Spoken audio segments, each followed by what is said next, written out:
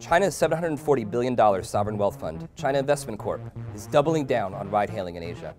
The latest startup to attract funding from China Investment Corp is Singapore-based GrabTaxi.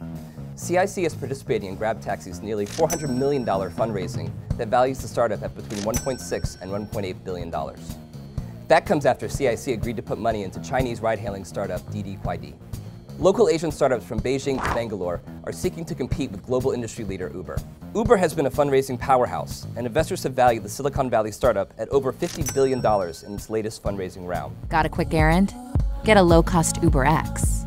GrabTaxi was founded by Malaysian Anthony Tan, who hatched the idea for the company while he was a student at Harvard Business School in 2011.